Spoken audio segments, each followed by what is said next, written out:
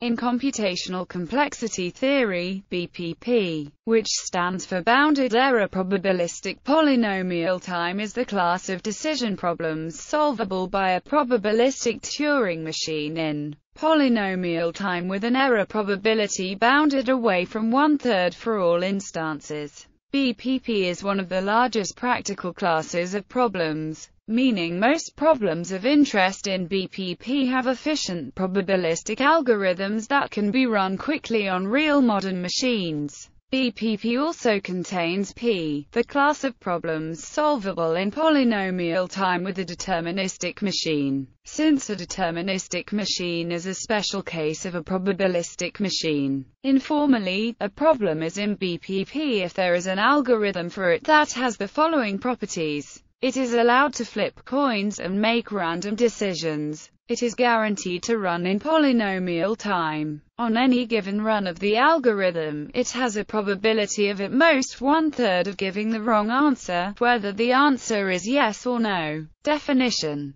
a language L is in BPP if and only if there exists a probabilistic Turing machine M, such that M runs for polynomial time on all inputs. For all x in L, M outputs 1 with probability greater than or equal to 2/3. For all x not in L, M outputs 1 with probability less than or equal to 1/3. Unlike the complexity class ZPP, the machine M is required to run for polynomial time on all inputs, regardless of the outcome of the random coin flips. Alternatively, BPP can be defined using only deterministic Turing machines. A language L is in BPP if and only if there exists a polynomial P and deterministic Turing machine M, such that M runs for polynomial time on all inputs. For all x in L, the fraction of strings y of length p which satisfy M equals 1 is greater than or equal to 2/3. For all x not in L, the fraction of strings y of length p which satisfy M equals 1 is less than or equal to 1/3. In this definition, the string y corresponds to the output of the random coin flips that the probabilistic Turing machine would have made. For some applications this definition is preferable since it does not mention probabilistic Turing machines. In practice, an error probability of 1/3 might not be acceptable. However, the choice of 1/3 in the definition is arbitrary. It can be any constant between 0 and 1/2 and the set BPP will be unchanged. It does not even have to be constant. The same class of problems is defined by allowing error as high as 1/2 minus n minus c on the one hand, or requiring error as small as 2 minus nc on the other hand, where c is any positive constant, and n is the length of input. The idea is that there is a probability of error, but if the algorithm is run many times, the chance that the majority of the runs are wrong drops off exponentially as a consequence of the Chernoff bound. This makes it possible to create a highly accurate algorithm by merely running the algorithm several times and taking a majority vote of the answers. For example, if one defined the class with the restriction that the algorithm can be wrong with probability at most 1/2100th, this would result in the same class of problems.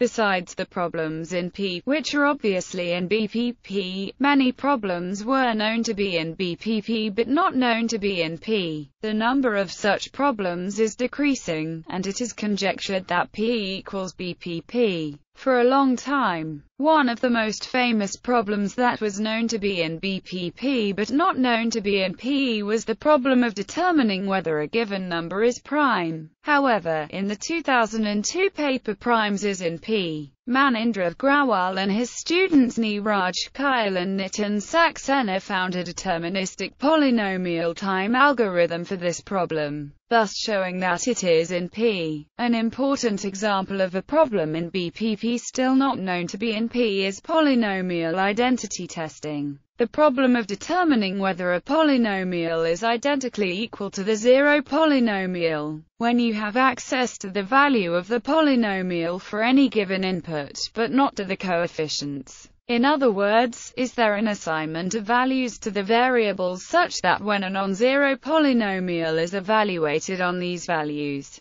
the result is non-zero? It suffices to choose each variable's value uniformly at random from a finite subset of at least d values to achieve bounded error probability, where d is the total degree of the polynomial. Related classes. If the access to randomness is removed from the definition of BPP, we get the complexity class P. In the definition of the class, if we replace the ordinary Turing machine with a quantum computer, we get the class BQP. Adding post-selection to BPP, or allowing computation paths to have different lengths, gives the class BPP path.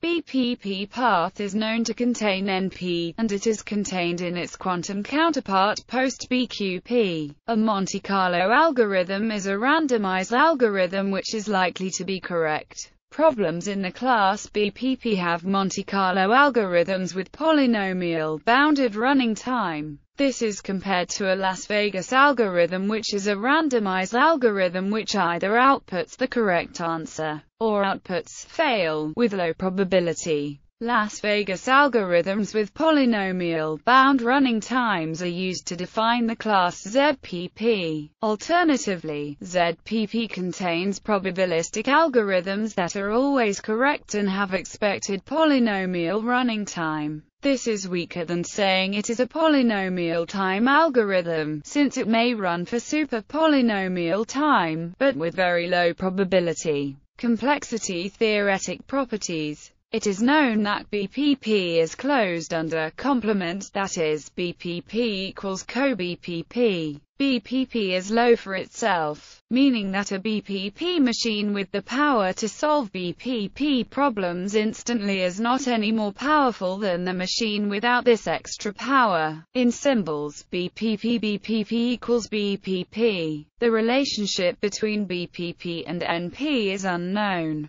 It is not known whether BPP is a subset of NP is a subset of BPP, or neither. It is known that RP is a subset of BPP, and BPP is a subset of PP. It is not known whether those two are strict subsets, since we don't even know if P is a strict subset of PSPACE. BPP is contained in the second level of the polynomial hierarchy, and therefore it is contained in PH. More precisely, the Sipser-Lauterman theorem states that, as a result, P equals NP leads to P equals BPP, since PH collapses to P in this case. Thus either P equals BPP or PNP or both. Adleman's theorem states that membership in any language in BPP can be determined by a family of polynomial-sized Boolean circuits, which means BPP is contained in P-poly. Indeed, as a consequence of the proof of this fact, every BPP algorithm operating on inputs of bounded length can be de-randomized into a deterministic algorithm using a fixed string of random bits. Finding this string may be expensive, however. Closure properties. The class BPP is closed under complementation, union and intersection. Relativization. Relative to oracles, we know that there exist oracles A and B, such that par equals BPPA and P BBPPB. Moreover, relative to a random oracle with probability 1, P equals BPP and BPP is strictly contained in NP and co-NP. There is even an oracle in which BPP equals EXPNP, which can be iteratively constructed as follows. For a fixed ENP complete problem, the oracle will give correct answers with high probability if queried with the problem instance followed by a random string of length knots. Start with n equals 1. For every instance of the problem of length n, fix oracle answers to fix the instance output. Next, provide the instance outputs for queries consisting of the instance followed by knots length string, and then treat output for queries of length n as fixed, and proceed with instances of length n plus 1. Lemma. Given a problem in relativized ENP, for every partially constructed oracle and input of length n, the output can be fixed by specifying two oracle answers. Proof. The machine is simulated, and the oracle answers are fixed step by step. There is at most one oracle query per deterministic computation step. For the relativized NP oracle, if possible, fix the output to be yes by choosing a computation path and fixing the answers of the base oracle, otherwise no fixing is necessary. And either way there is at most one answer of the base oracle per step. Since there are 2 steps, the lemma follows. The lemma ensures that it is possible to do the construction while leaving enough strings for the relativized ENP answers.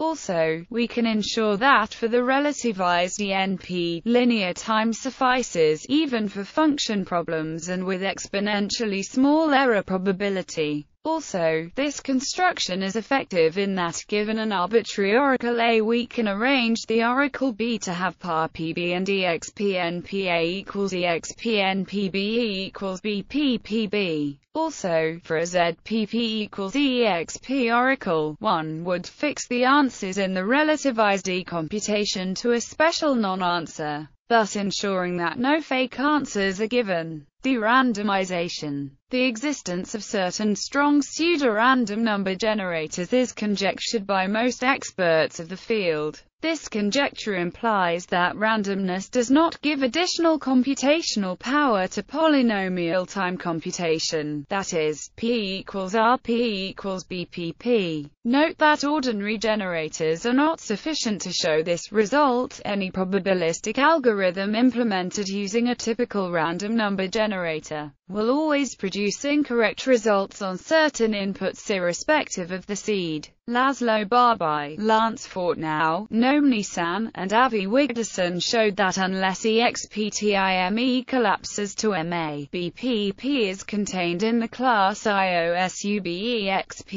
which stands for infinitely often. SUBEXP contains problems which have sub-exponential time algorithms for infinitely many input sizes. They also showed that P equals BPP if the exponential time hierarchy, which is defined in terms of the polynomial hierarchy, and E as EPH, collapses to E. However, note that the exponential time hierarchy is usually conjectured not to collapse. Russell Impagliazzo and Avi Wigderson showed that if any problem in E, where has circuit complexity 2 ohms, then P equals BPP.